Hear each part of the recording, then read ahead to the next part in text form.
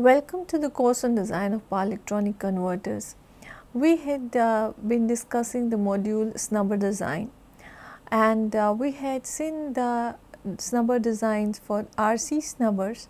Then we started with the analysis of RCD snubbers, and in that we saw that we can divide it into three types. One is your normal snubber, large snubber and small snubber.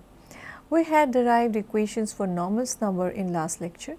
Now, this lecture we will be continuing further the analysis for large snubber and small snubber. So, to do the analysis, we first wrote down these simple equations for currents and voltages. For this device voltage E, which is basically the voltage across this capacitor Cs, and then we had also written expression for this switch current. Then we divided it into three parts: small snubber, normal snubber and large snubber. And for normal snubber case, we had noted down that this snubber can be, the capacitance can be calculated as this CNS ILTS by 2E, where IL is the load current, TS is the turn off time and E is the blocking voltage. Now, let us do further and do the analysis for large snubber. Large snubber means this case where your capacitor voltage builds up slowly, that means it is large enough and it reaches to this blocking voltage at a time later than this turn off time Ts, and let us say it reaches later by that time by an additional time of Tr. So, at the time Ts, let us say that this voltage is equal to Es. So, now when you want to write equations using the previous equations, you can write this Es at time Ts will be equal to ILTS by 2C, and then you can replace this part of your ILTS by 2 and by CNS, and so you can write it as E CNS by Cs, and CNS is the normal snubber capacitance. And for this time interval, which is t greater than Ts, what will happen is that the switch current has become 0 in that case. So, what we are telling is that after the time period Ts, this current, your ISW, this is gone from your IL to the value 0. So, your this switch current is 0 now, and so all this current is going to flow through the capacitor Cs. So, in that case your d by dt, the rate of change of the voltage, will be equal to IL by Cs, and the time Tr to complete this commutation process can be obtained as the CSD by dt. This current is equal to your E minus of Es by Tr, because dE, the change, is equal to E, this voltage minus this Es voltage by this time Tr it takes. So, if we do that, then equating it, what we obtain is that Tr is equal to E minus Es by d by dt, and you substitute for E's, you substitute for Es using the previously derived equations, and then when you reduce it, this is what you are going to get. At Cs by CNS minus 1 into Ts by 2 is the extra time it needs to complete the commutation. So, the total commutation time will be the sum of these two, Ts plus Tr. You add it up, reduce it, this is what you are going to get, Cs by Cns plus 1 into Ts by 2. Now, what is the power that is going to take place? This the switching power, this is the switching power. This is not the energy loss, but the switching power loss, you can say that, during this time period 0 to Ts. So, this is your P equal to E into ISW, the voltage multiplied by the current. So, you substitute for the voltage equation, you substitute for the current equation that we have obtained, and note down this is for this time interval 0 to Ts. So, when the switch is also conducting in the capacitor is also getting charged. So, then this is what you will be obtaining. And now if you want to obtain the peak power, so if you want to obtain the peak power, that means you have to differentiate it, you have to obtain the maxima and you differentiate and equate it to 0. So, we do that exercise, we differentiate and we equate it to 0, you reduce it. This is what you are going to get, the T by Ts equal to 2 by 3. So, at this time T by Ts equal to 2 by 3 is your this power, this switching power is going to become maximum. Now, whether it is a maxima or minima, you can check it for yourself, do the double differentiation and then you can check it. Further, if you substitute this T by Ts equal to 2 by 3 in the power expression, so if you do it and then reduce it, so this is what you will be getting, 2 by 27 IL square Ts by Cs. Now, we want to reduce everything in terms of that normal snubber capacitance value. So, you substitute for this IL square Ts from the previously derived equation for CNS, and then when you reduce it, this is what you will be getting, 4 by 27 CNS by Cs E into IL. So, now if you want the turn off energy loss in the switch, that means only in the device, so then that will be integration of this power from this time 0 to Ts during the turn off time 0 to Ts.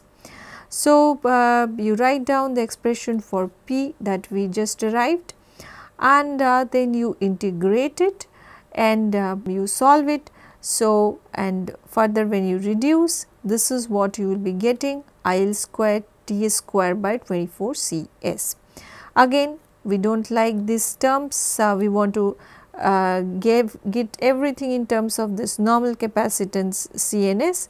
So, you do those adjustments and substitutions, this is what you will be getting, EILTS by 12 CNS by Cs. This is the device loss that is taking place during the time Ts. Now, we obtain the device loss. Now, what about the snubber loss? In the snubber also there is some loss going to take place. Now, what do we mean by snubber loss here? So, this is your device, and then this is the RC, and with that this diode is connected. So, whatever is the energy that gets stored in this capacitor, that same energy is going to get dissipated in the resistor Rs later on. So, whatever is the stored energy, that is actually a loss. So, we just can obtain the snubber energy loss as half of Cs into E square. So, you substitute for E as equal to ILTS by 2 CNS, and then what you obtain is this expression EILTS by 4 Cs by CNS. Now, the total energy loss will be the sum of the device loss, means your switch loss plus the snubber loss. So, you write down the two expressions that we just obtained, and we can write that in this term EILTS by 2, 1 by 6 CNS by Cs plus half of Cs by CNS. Now, this let us say that your this Cs by CNS, let us say this is equal to x. So, this then this Wt can be written as a function of x. So, this is some constant k. So, k is equal to your EILTS by 2. So, this is equal to 1 by 6x plus x by 2. This is what it can write. Now, let us see what would be the nature of the graph of this equation. So, if we plot the first one, that is x by 2. So, x by 2 graph will be something like this. with respect to x, and the nature of the graph of 1 by 6x with respect to x will be something like this. And so, if we have to then plot this WTX total loss with respect to x, then the nature of the graph will be that initially it will be dominated, the graph will be dominated for lower values of x by this 1 by 6x, and then later on as x increases, this is what is going to dominate the WTX value, this x by 2 curve. So, accordingly you expect the nature of the graph to be something like this. And at what point is the minimum going to occur? That is going to occur basically, if you want you can differentiate and equate to 0 and also find out, but you can see that when these two are actually equal, so when 1 by 6 is x becomes equal to x by 2, that is where you will be actually getting the minimum. So, you will be having this x square equal to 1 by 3. So, x will be equal to 1 by root over of 3. Now, this is something less than 1. So, that means this minima occurs at 1 by root 3, and here what we are interested in, since this is a large snubber, our values of x for which we are doing the analysis is x is greater than 1. So, for x greater than 1, what happens is, what you see is that this is just an increasing function. So, even if you search for a minima, you are not going to get a minima for x greater than 1, it is a continuously increasing function. So, that is why we are not going to search for this largest number, a minimum value for your WT. Now, let us do the analysis for a small snubber. So, small snubber means your CS, the snubber capacitance is less than your normal snubber capacitance. So, this is the graph that we are going to take up then, that it gets charged, the capacitor gets charged before this turn off period is over. So, before the current reaches to 0, before that the voltage has already built up to the blocking voltage. So, let us say that happens at the time which we call it as the TC time, the time for your voltage to build up. So, that is there at that time. This is the equation that you will be obtaining, IL TC square by 2 CS TS. So, from here if you want to write down the expression for TC, TC could be written as square root of 2 CS ETS by IL. Now, we want to get rid of some of the terms here in terms of CNS, the normal snubber capacitance, and so further you can write this TC as root over of CS by CNS into TS. So, the turn off switch power during the interval 0 to TC, that will be multiplication of E into ISW. So, write down the expression for E, write down expression for ISW, and from there this is what we get, and this is the same as that we had expression that we had obtained for your large snubber for this time interval 0 to TC. Then for your turn off switch power during this time interval TC to TS. So, we are now further when we go down to this interval. So, here this is between TC to TS, what we see is that the current is reducing and it is becoming 0, while the voltage is capital E. So, then you can write down the equation. So, E multiplied by IL 1 minus of T by TS, that is what will be the expression for power. So, if we want to obtain the peak power PM, then if TC by TS is greater than 2 by 3, so it will be the same expression that we have obtained for your large snubber case.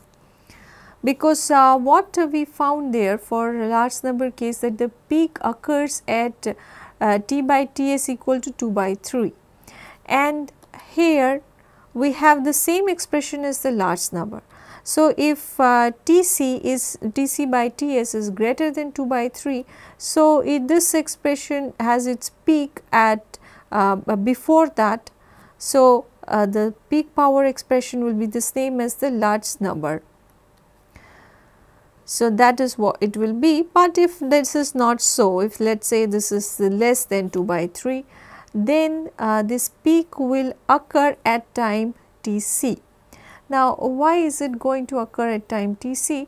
Because this is your voltage E, which is building up at time your Tc, and this is the current which falls down like this, and that happens for this time period Ts.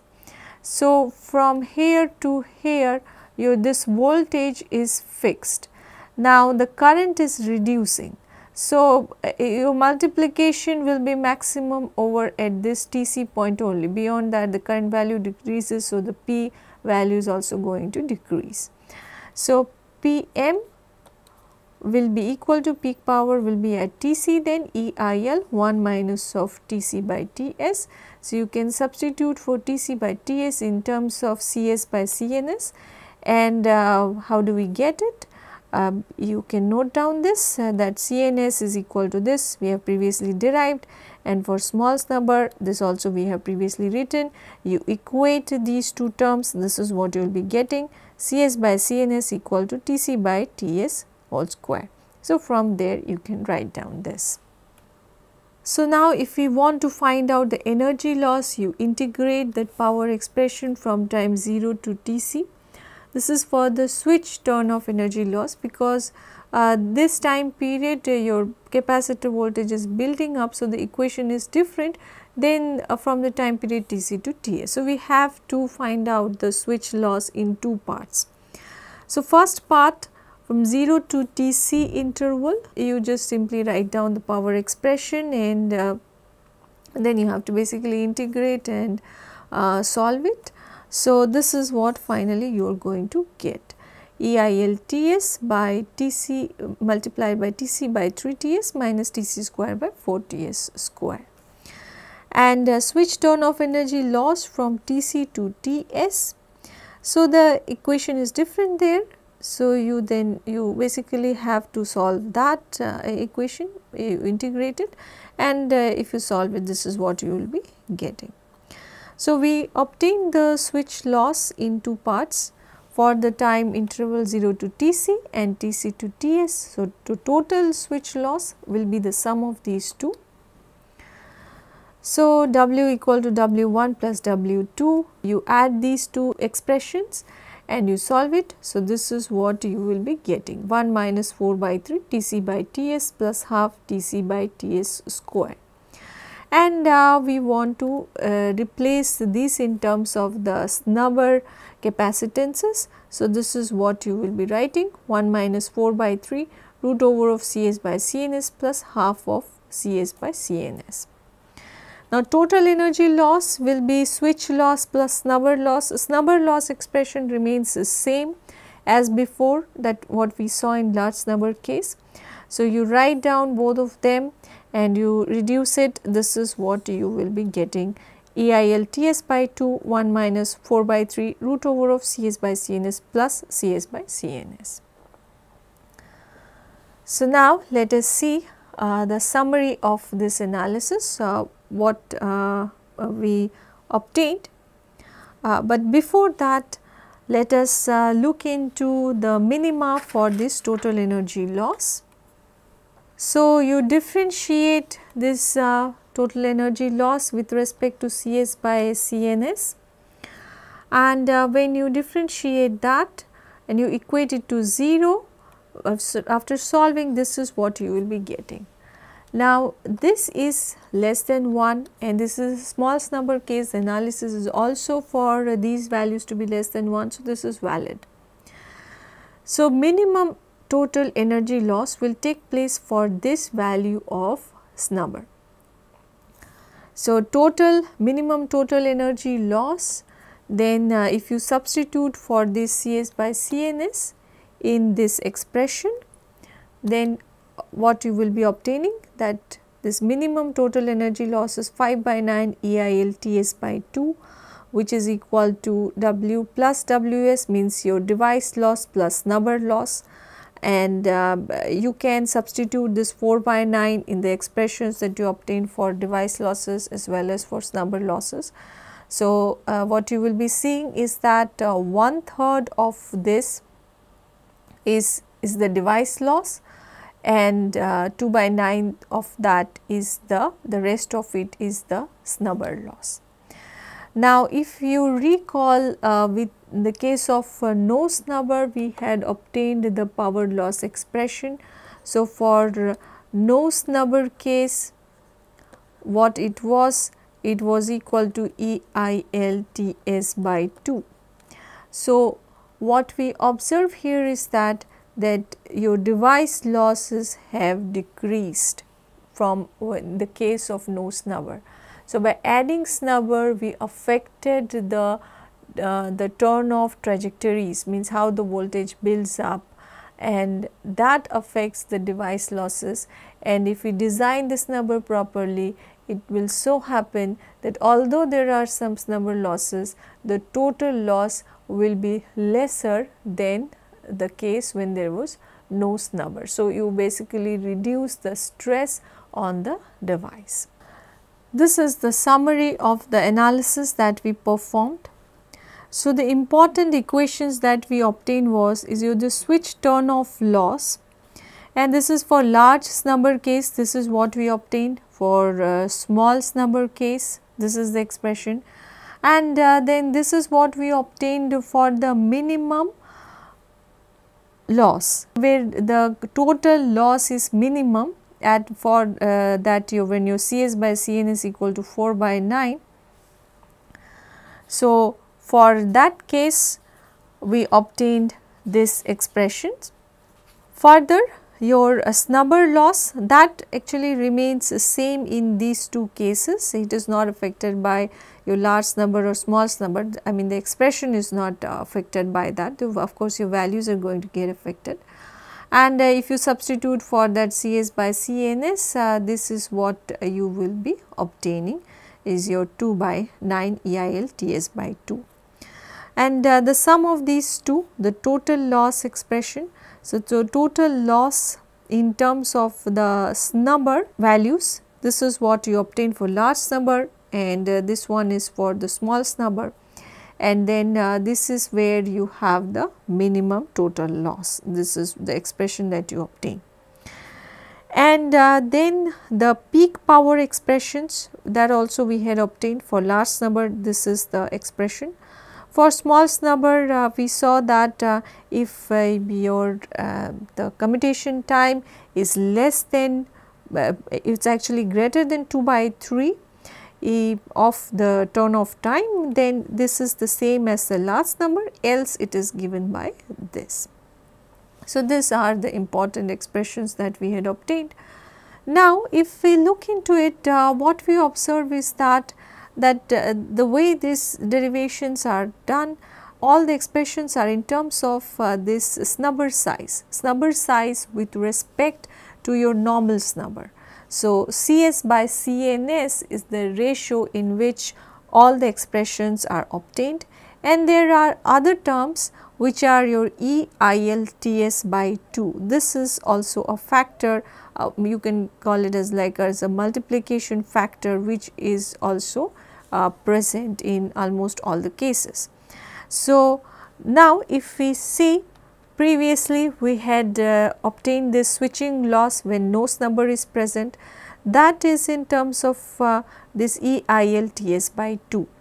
So, if we normalize these expression with respect to the case when there is no snubber, so your EILTS by 2 will basically disappear. So, it will be a normalized loss expressions that you will be obtaining, and so those will be just in terms of some ratios, and then the whole thing can be like a generalized expression which you can use it for any design of your converter irrespective of your values of EILTS.